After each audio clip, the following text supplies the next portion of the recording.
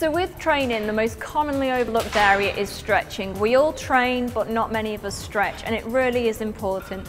So what I'm just going to do is go through a few basic upper body stretches with you that are worthwhile doing after your session, and it'll only take an extra couple of minutes. You can even do them on your way out. So the first one I'm going to go through is for shoulders, bit of tricep, and depending how much you lean into it, it will bring into the back. So the first option is just to bring the arm across, hand just above the elbow, and applying pressure, bringing it across. You want to watch that you don't hitch, you want to keep that shoulder down.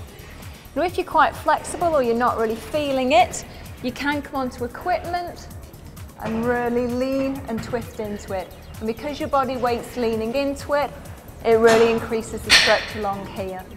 And ideally with stretches, you want to be holding them for 20 to 30 seconds, but this does vary on which papers you read. Another good stretch, hands interlinked behind, and then just stretching back. And obviously, depending on where I take my hands, alters where I feel the stretch, and this is something you can play around with as you get more flexible.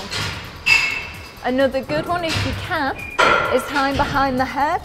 If you can get this one to reach and pull it down, that's brilliant, but not everyone's that flexible, so you can just bring the hand over and apply pressure this way.